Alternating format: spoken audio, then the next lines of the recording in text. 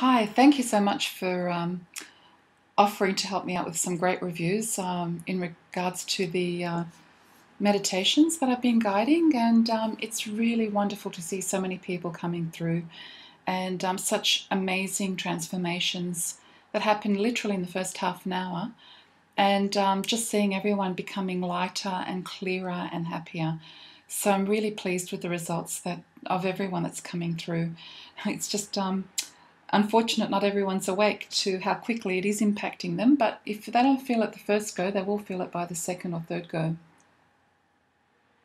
with the practice of meditation. So to leave a positive review, this is what you do. You literally just go into google.com.au, sign in. So I will sign into my Google Plus account, well, my Google account as such. Then you sign in, and then we go to account. I've got quite a few things on my account. I'll go to products. As you can see, it's quite large, all the different things that I have. And we'll go to Google Plus. So this is my Google Plus, and what you want to do is go to More, Local. So you click onto Local, and then you type in the service.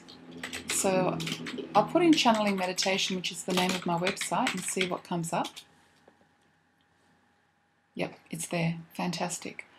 So what you do then is you just wait for it to come through. You click on this pencil here to write a review.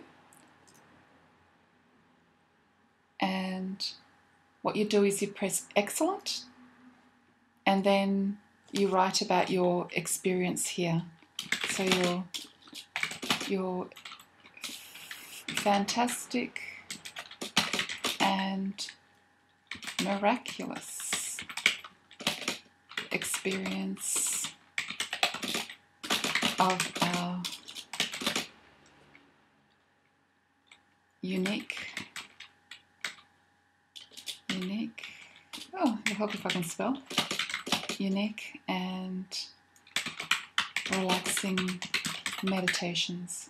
So once you've finished writing your review, when you look at the other reviews that have been left on my meditations, you can literally write a short letter or a paragraph or 3 paragraphs if you want. So there's no limit. Just press excellent for your experience and then publish. And you'll find it will then be published into the channeling meditation. And that's how you leave a Google Plus review. And when you do that, that's the other thing I was going to mention.